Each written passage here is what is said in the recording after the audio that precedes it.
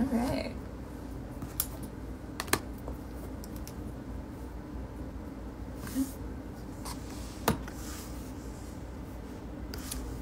All right.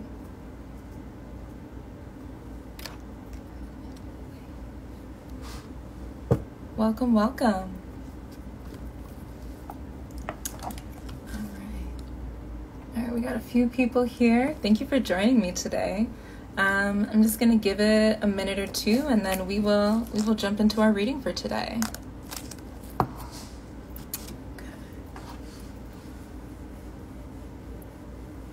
Thank you to who's here. Hi, Emily. Thanks for joining us today. Okay. The thing about lives. When do we start? Ooh, okay. Welcome, everyone. Hi, Boo. All right. I think I'm going to go ahead and get started, and as folks come in, they can come in, but welcome everybody. So this is the second installment out of a 25-part series that we are doing at the Emily Taylor Center for Women and Gender Equity and with the Office of Multicultural Affairs. This is the Free Black Women's Reading Challenge that we're doing. And my name, who am I going to be reading today? My name is Rinne-Julie Früster. I use they, them, theirs for my pronouns. And I am the program coordinator for the Office of Multicultural Affairs. I do the social justice and the diversity education there. In addition to those roles, I identify as a queer, biracial, Black and Afro-Latina bruja, femme person, and as a healer, somebody who is healing myself and trying to heal the world around me. So today, everyone who's going to be reading this week for you is going to be choosing a different book. Today I chose The Body Is Not an Apology by Sonya Renee Taylor. I love this book. It talks about radical self-love, and it's not so much as a self-help book where it tells you what to do as a book that really engages its readers and audience in critical questions of reflection and self-honesty with ourselves. Without further ado, as you can see, I'm very excited. So I have some excerpts that I'm going to read from the book with y'all today. And if you see below in the comments, Boo Long and Meg Williams are here. One of you lucky participants is going to get a free copy today. So without further ado, I'm going to jump right in. So, The Body Is Not an Apology, The Power of Radical Self-Love by Sonya Renee Taylor. And before the book even begins, before we jump into the prologue or the chapters, there's a poem in here at the front, and it's dedicated to Sonya's mother, Terry Lynn Hines, who died in 2012, and it's titled My Mother's Belly. I loved this poem. It made me think of my mom, so I wanted to start it off with y'all. My mother's belly. The bread of her waist, a loaf, I would knead with 8-year-old palms. Sweaty from play, my brother and I marveled at the ridges and grooves, how they would summit at her navel, how her belly looked like a walnut where we once were seeds that resided inside. We giggled, my brother and I, when she would recline on the couch, lift her shirt and let her belly spread like cake batter in a pan. It is as much a treat as licking the sweet from the electric mixers on birthdays. The undulating of my mother's belly was not shame she hid from her children. She knew we came from this. Her belly was a gift. We kept passing between us. It was both hers of her body and ours for having made it new and different. Her belly was an altar of flesh built in remembrance of us by us. What remains of my mother's belly resides in a container of ashes I keep in a closet. Every once and again, I open the box, sift through the fine crystals with palms that were once 8, feel the grooves and ridges that do not summit now, but whirl through fingers. Granules so much more salt than sweet today, and yet still I marvel at her body, at once body. Even in this form, say I came from this. So that was my mother's belly. So I'm going to be jumping around a little bit for y'all through the prologue, throughout the different chapters. And thank you again for being with me. So without further ado, I'm going to jump right ahead into the prologue. All right.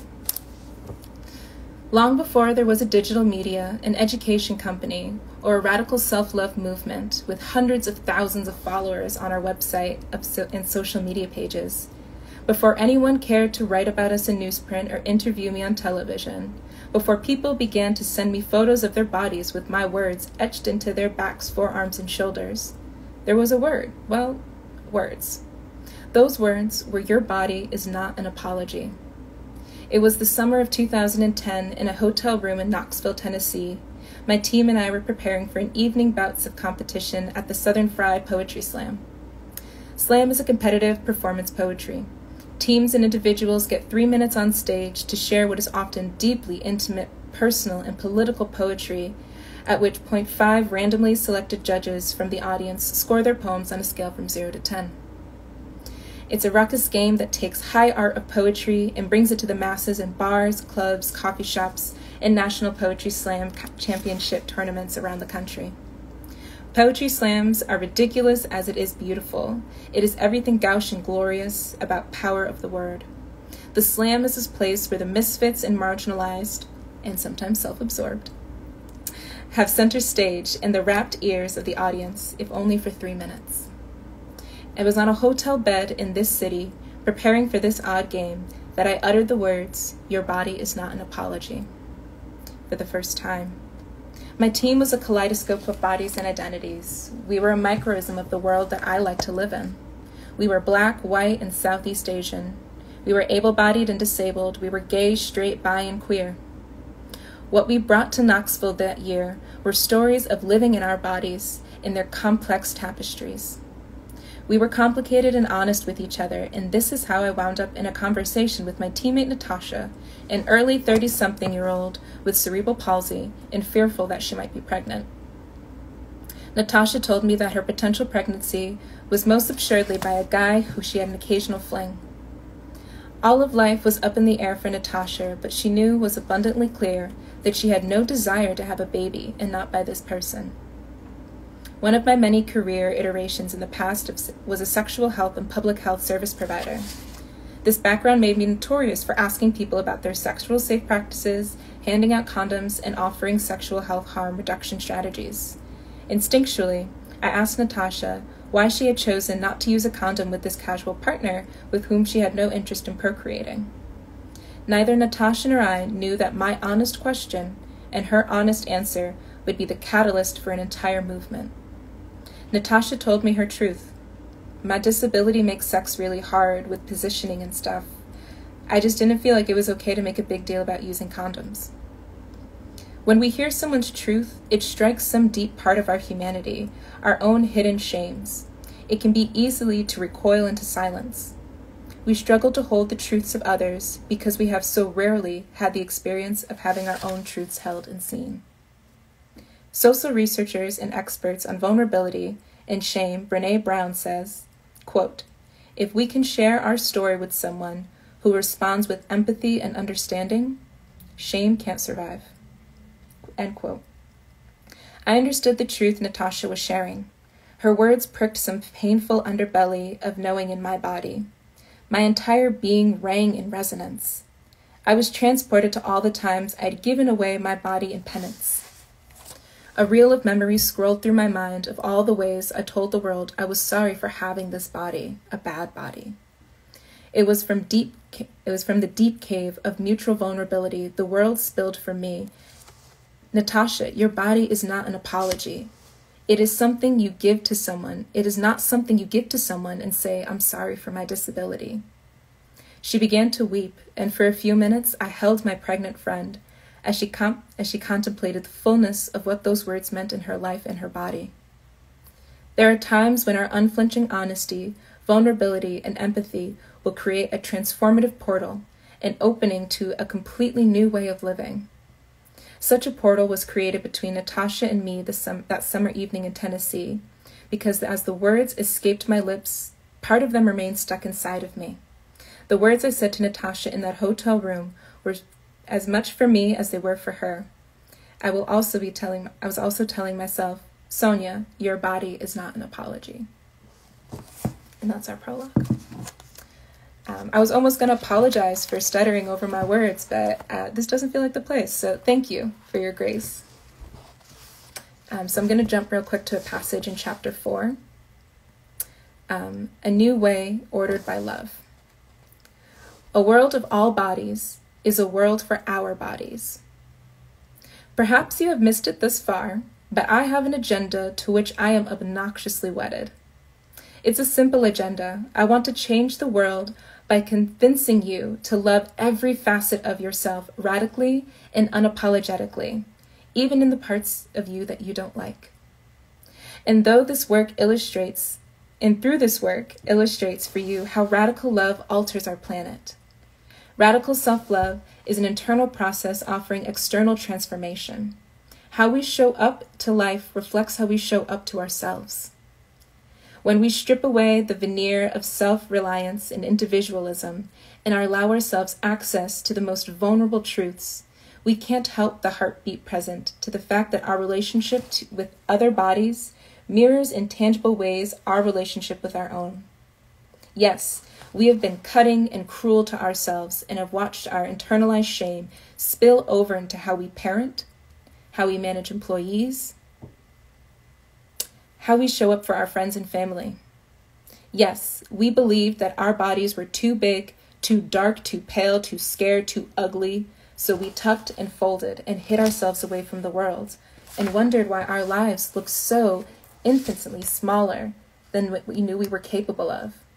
Yes, we have been less vibrant employees, less compassionate neighbors, less tolerant of bodies of others, not because they are bad people, but because we are guilty of each of those counts against ourselves.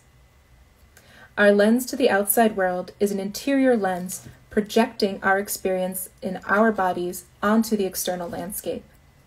A shame clouded interior lens can only project shame and judgment. Employing a radical self-love ethos is like squirting Windex on our daily lives. Suddenly, we can see ourselves as employees or employers, as parents, as friends, as neighbors and community members, as leaders, thinkers, doers, as humans, distinctively connected to other humans. Applying radical self-love to each facet of those roles and responsibilities alters the very fabric of humanity, ultimately creating a more just, equitable, and compassionate world. Beautiful, right? All right, so now I'm going to take you to chapter 1. I feel almost guilty reading it all for you because I want y'all to come and read this yourselves. So, let's start with chapter 1, Making Self-Love Radical. What radical self-love is and what it ain't. Let me answer a couple questions right away before you dig too deeply into this book and are left feeling bamboozled and hoodwinked. First, will this book fix my self-esteem? No.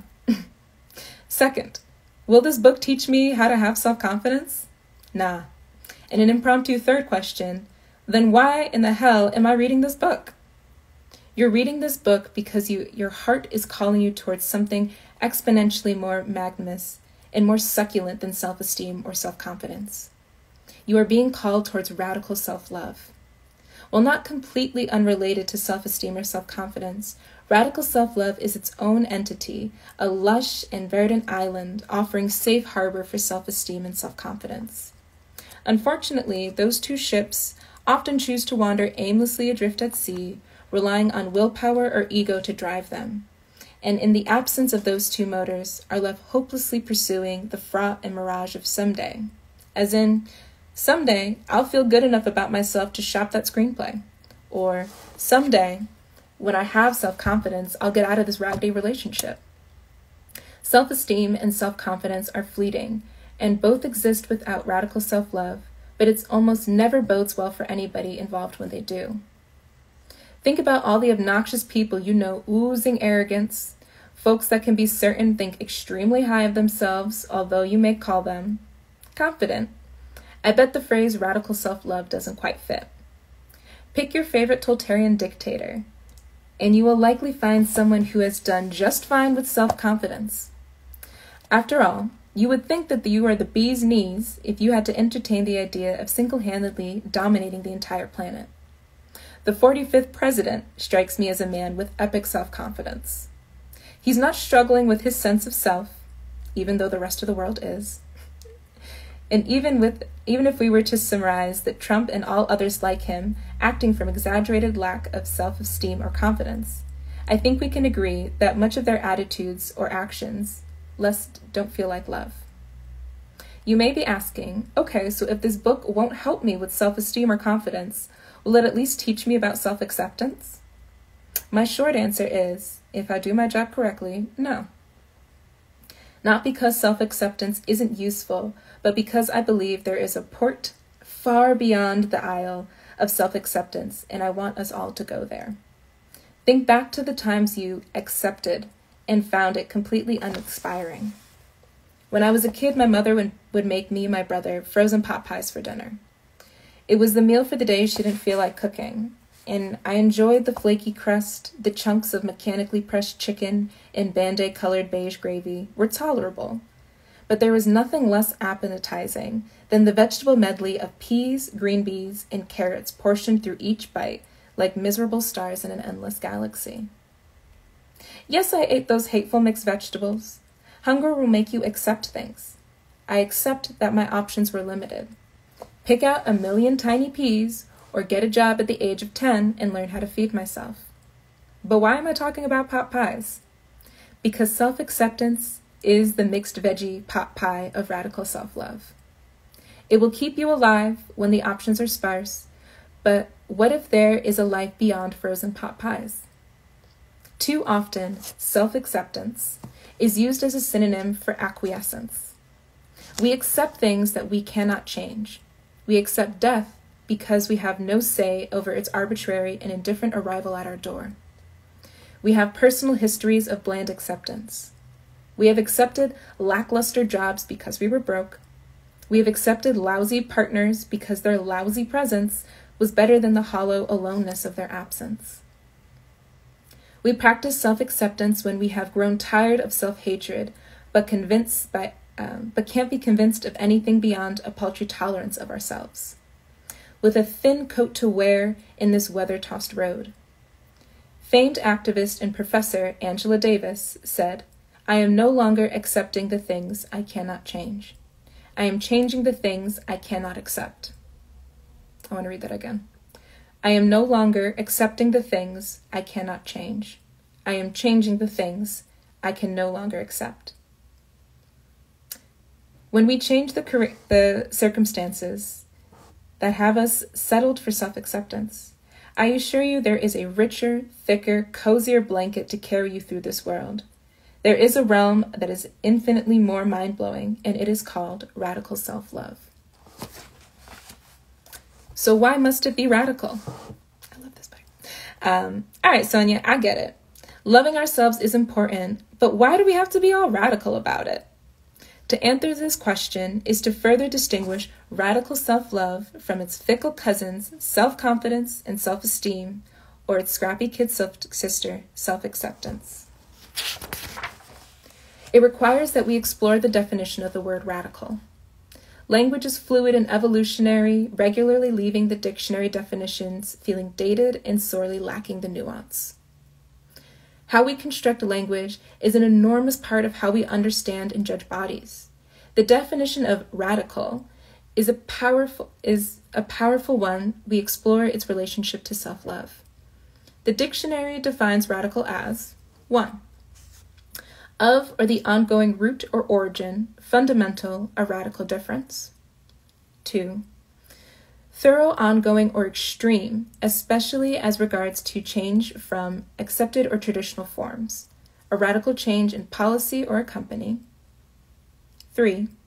Favoring drastic political, economic, or social reforms, radical ideas, radical anarchist ideologies.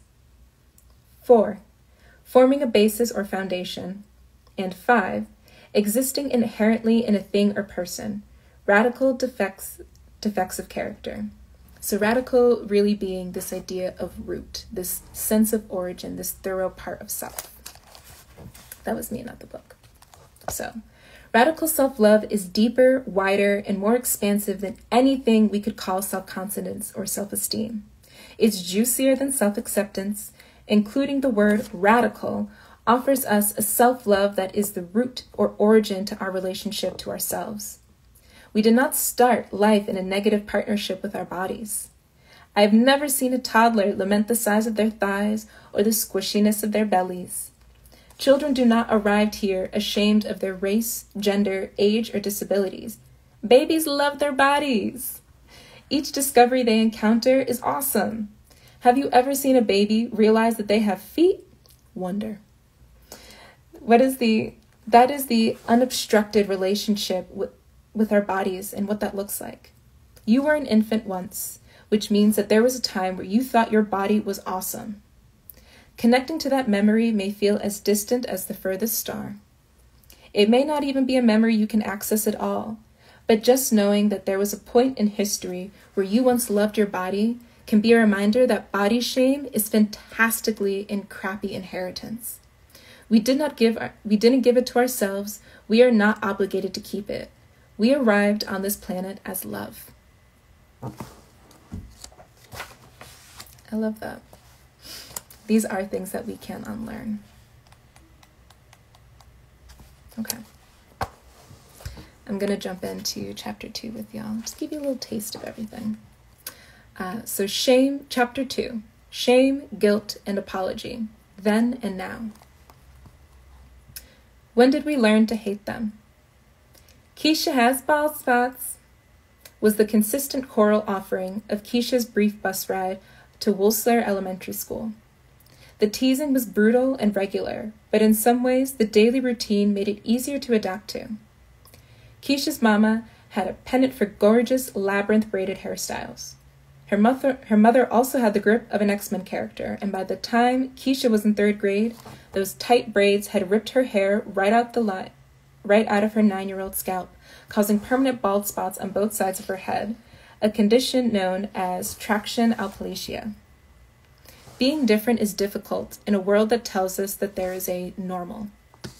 Many of us have oriented our entire lives around this effort to be normal, never realizing that normal is not a stationary goal. It keeps moving while we dance a perpetual foxtrot and jitterbug around it, trying to catch up and confused when we finish the day, exhausted and uninspired by this party called life. It is considered normal for women and girls in the United States to have hair, a reality shaped by varying degrees by the default of Western beauty standards. In Western societies, hair is often tied to notions of femininity, beauty, and gender. Having hair is what we expect of a normal woman or girl. Of course, there are endless screeds to rules of governing of notions of normal hair. One cannot have too much hair or too little. Hair can only be in certain places on our bodies, and hair should have a certain texture and should be a certain color. For Americans, the rule of hair, like for most body rules, comes with a default aesthetic. It should be long, straight, fine, and if possible, blonde. Even before children on the school bus began singing, "Keisha has bald spots," it was likely that Keisha already knew she did not fit the default of normal hair. Commercials would have told her. Music would have said it. Pictures in her school books would have made it very clear that Keisha's hair was not the default. Her short, dark, kinky hair and soon-to-be partially bald head would never be the default, and by extension, never be normal. In our society, normal is the pathway to being worthy and beautiful. I giggle because I have a lot of things with my hair. Body shame origin stories. If I asked you to recall your first memory of body shame, it's likely that your story, like Keisha's, would have had at least one of the following elements. Developed in your youth, is a response to a rapid and unexpected body change. It occurred when you became aware of difference. It led you to assume that there was some should about your body. It was reflected or reinforced by familial, social, cultural, and political messages. Or maybe it was attached to a story or belief about your value or worth in the world. Having traveled the country and listened to thousands of body shame stories, I observed patterns about how our indoctrination into body shame shares some very key characteristics. For many of us, our first shame memory occurs when we enter our teenage years. It is unsurprisingly that early on we internalize these negative messages. Being young and particularly impressionable, we take cues from the external world on who we are, and who we should be. In childhood, when we are highly impressionable and there is an infancy of developing a sense of individualization and identity, it is no surprise that the early seeds of body shame might begin to take root.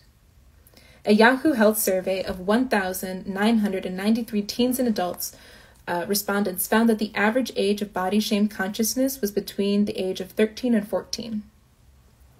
Additionally, it found that the recipients were experiencing body shame at increasingly younger ages, as beginning early at the ages of 9 and 10.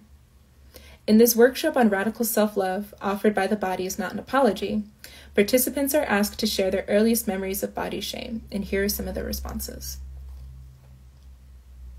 I was around 7 years old when a little boy in school named James called me fat.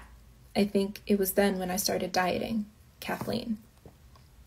At about age 7, my older brother or a friend told me girls couldn't go topless because it was dirty. Emma. And the last one, I was 4 years old, my first day at daycare, when a little boy told me I looked like a bulldog. Amy. For Amy, Kathleen, and Emma, and Keisha, those early messages stuck with them and shaped their sense of worth and value. The messages altered how they felt about their bodies. And girls are by no means the only ones receiving these detrimental messages.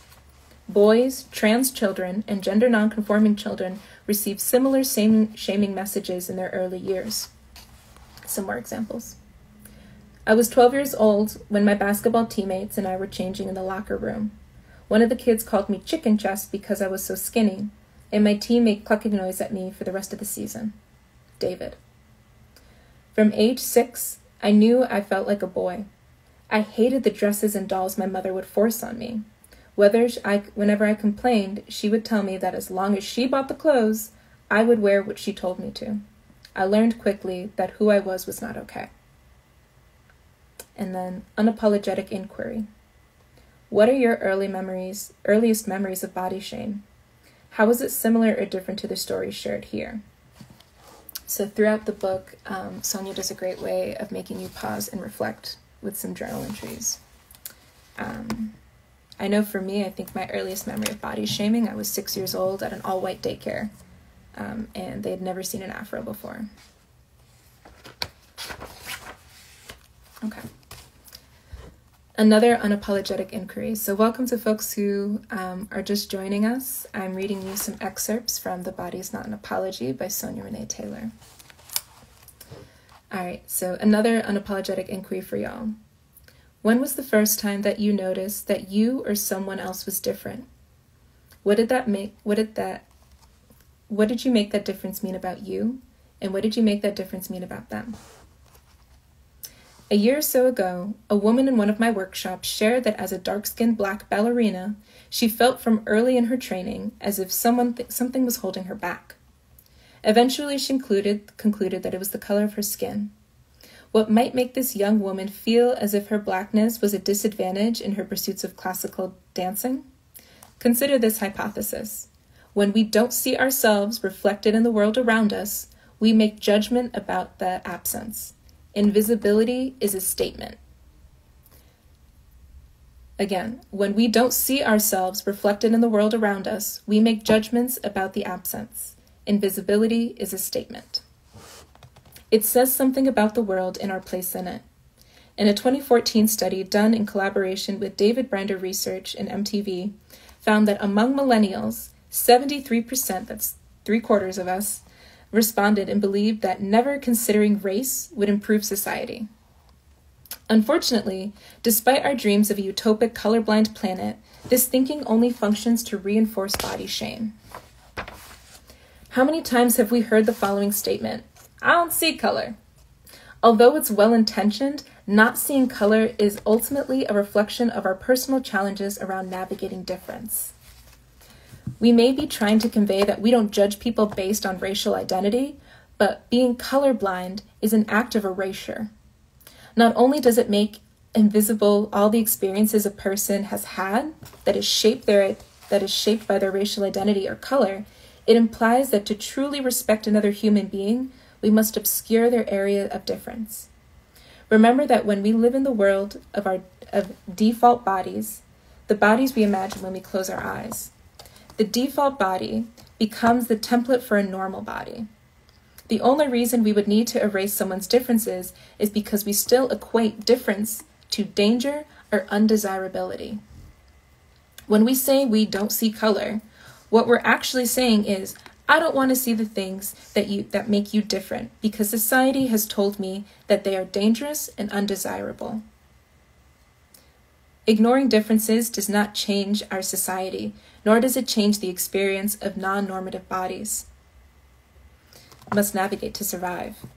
Rendering difference invisible validates the notion that there are parts of us that should be ignored, hidden, or minimized, leaving in space unspoken ideas that differences is a problem and not our approach to dealing with differences.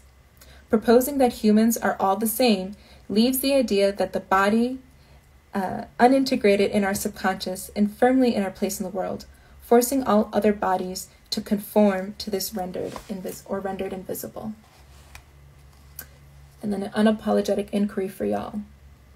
Have you ever said any of the following? I don't see color. We're all the same. I don't care if a person is black, white, purple, or whatever. They're playing the race card.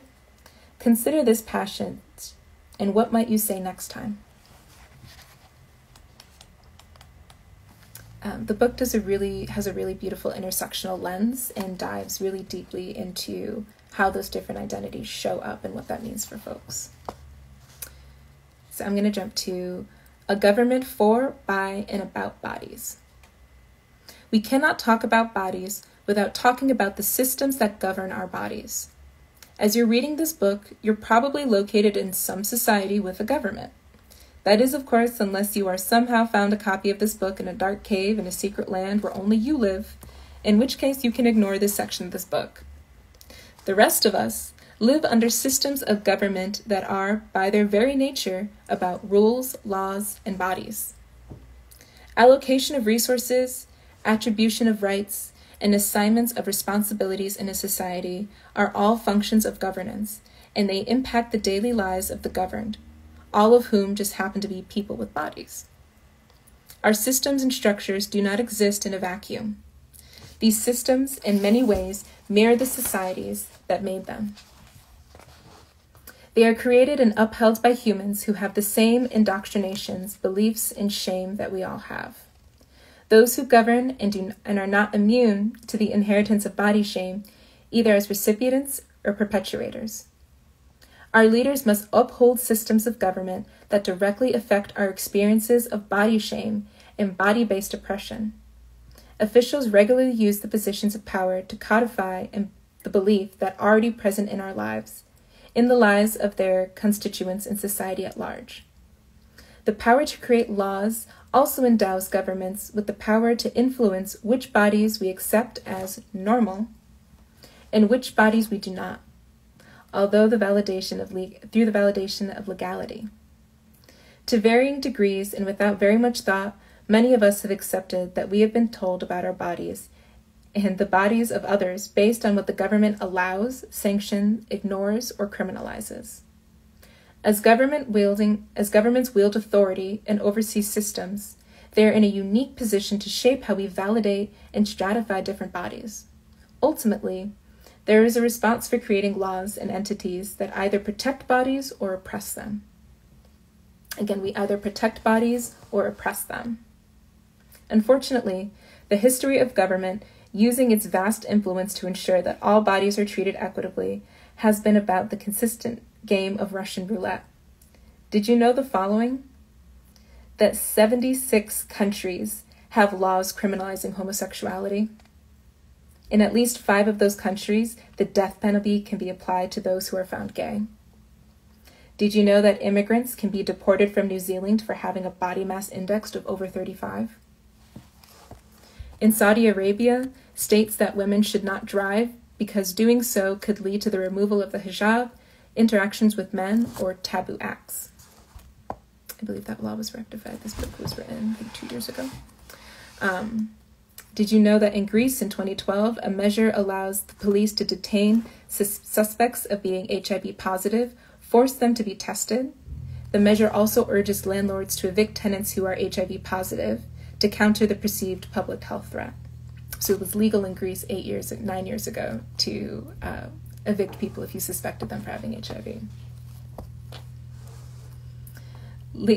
Legasting body shame has been the practice of centuries in bygone. The above laws of modern day examples show how the government builds body-based oppression in everyday lives, codifying inequity and injustices for all types of bodies, from the LGBTQIA bodies to fat bodies to women bodies. We live under systems that force us to judge, devalue, and discriminate against the bodies of others. Why, you might wonder, have we been so committed to discriminating against various bodies? To answer this question, we must look at the central currency of government power. The Center for American Women in Politics reports that 36% of women held U.S. governorship since the first woman was elected in government in 1925. So there have only been 36 women in the U.S. government that have held governmentship since 1925. By contrast, the United States has had over 2,300 male governors in its history. Globally, women hold only 23% of total available seats in national parliaments. Considering that women represent approximately half of the human population, it becomes glaringly clear and partially that manifestation of gender inequity. Right now, your favorite men's right activist is yelling, "These feminists are so dumb." Duh, there are fewer women because women just don't get involved in politics as much as men do. My contemplative reply to that might be, I wonder how much of the 140 years of American women went without having voting rights impacts that. Even today, in many countries, women must battle laws forbidding or obstructing their involvement in government. Even without the presence of laws, women's involvement in political landscape cannot be separated from the scrutiny, objectification, sexism that they still face while running for the office. All over the world, women must traverse a hostile terrain that questions females' suitability for political services while excusing gender discrimination by using outdated, disparaging tropes about female intelligence, ability, and acumen as justification for bias. Naomi Wolf, journalist and author of The Beauty Myth, writes, quote, "A culture fixated on female thinness is not an obsession about female beauty, but an obsession about female obedience. Dieting is the most potent political sedative in history. A quietly mad population is a tractable one.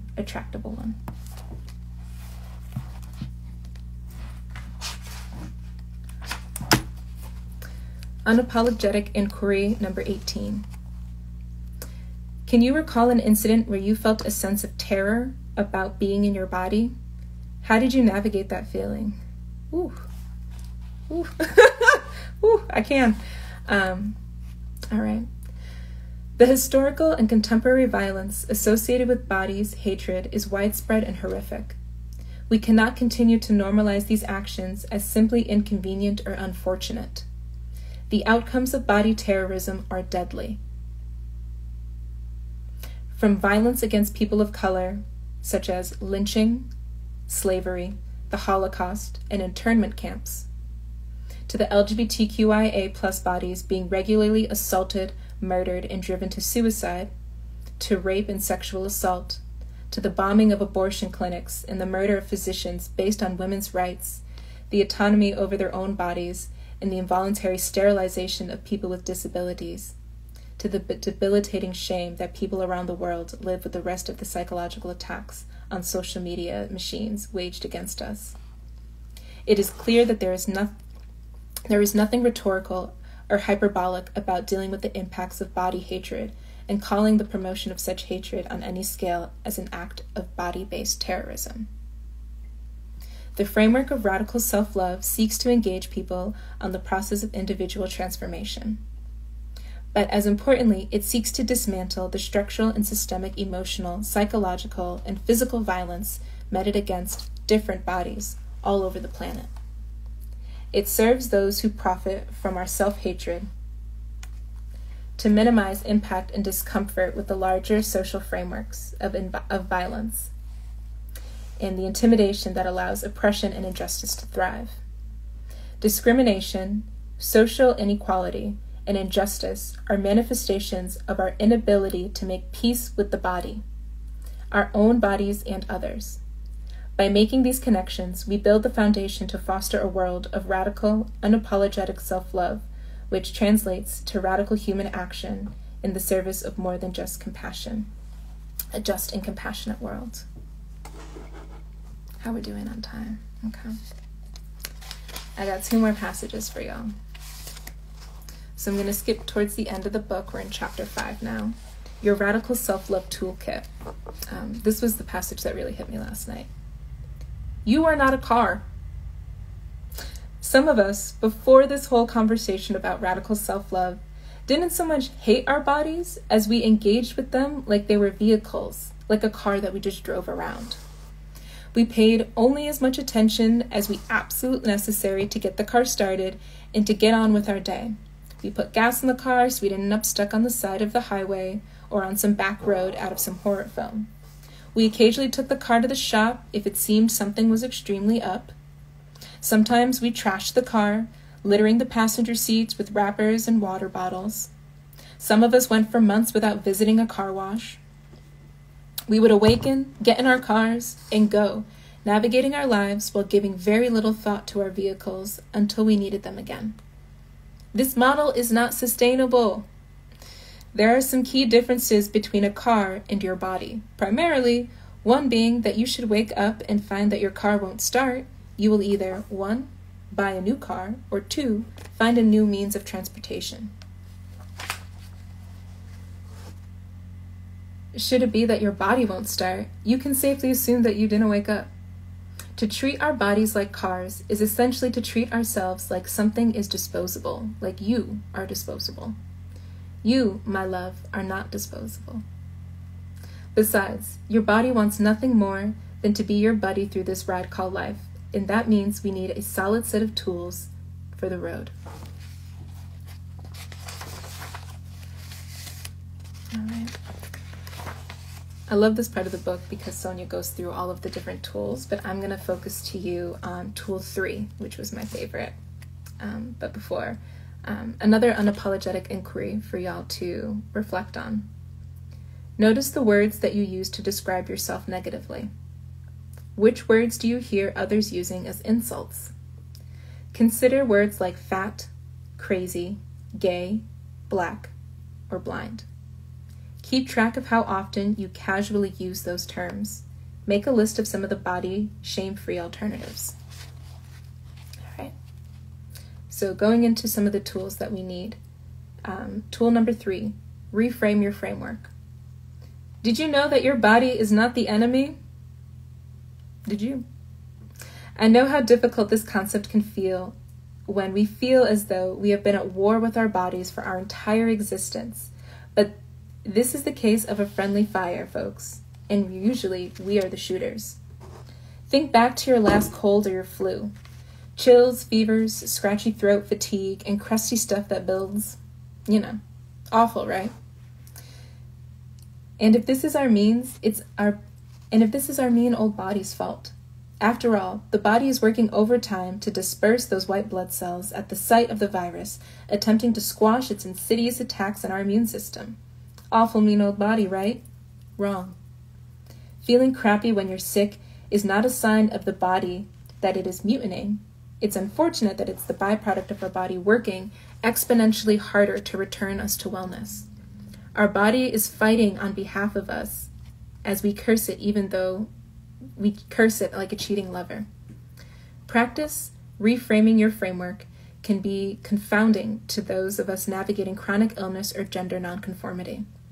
Feeling trapped in a body that does not feel like it has your best interests at heart assuredly makes sense.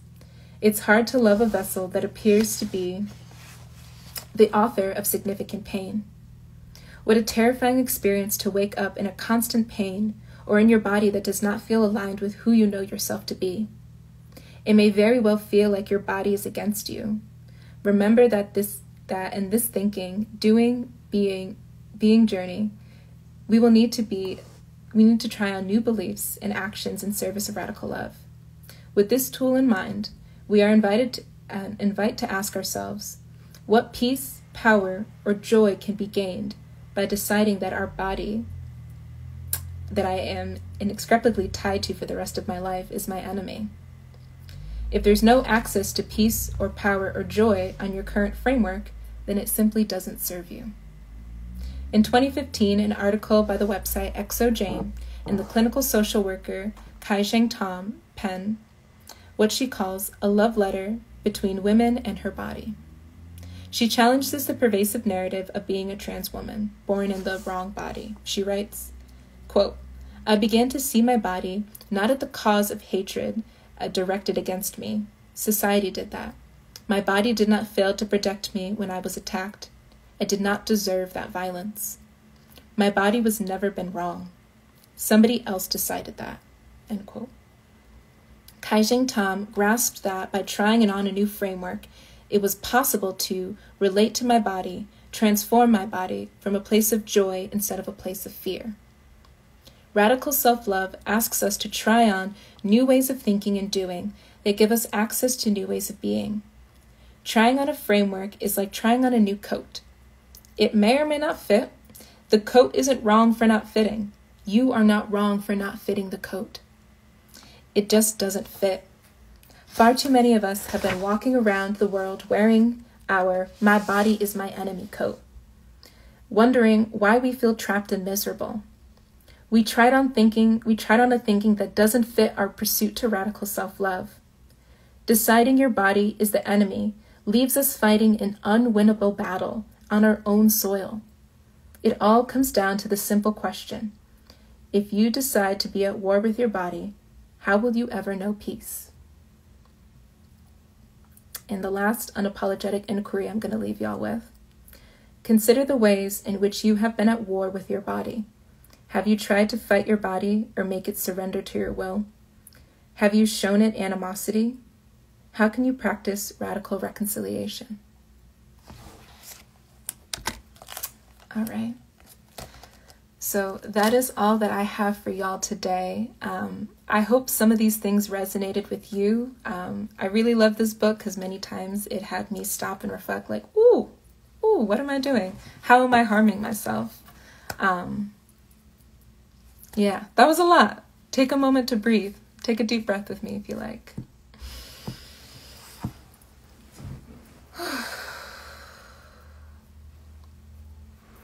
I hope, I hope that some of this stuff resonated with you all. I hope it inspires you to grab a copy of this book. So again, please feel free to hit up the Emily Taylor Center in the DMs. That's the way you can get a copy. If you can't get a copy, Sonya Renee Taylor also does a reading of this on Audible. There will be a copy that you can borrow from the Emily Taylor Center Toni Morrison Library. You can hit up the OMA's public library. And then again, we will be offering up a copy to y'all. I hope you can take something from today. I hope you get to celebrate yourselves today in an unapologetic way. And thank you again so much for being with me. Tune in, not next Tuesday, but the following Tuesday, and I believe Dr. Precious Porras will be reading an excerpt. Thanks, y'all. Have a great rest of your day.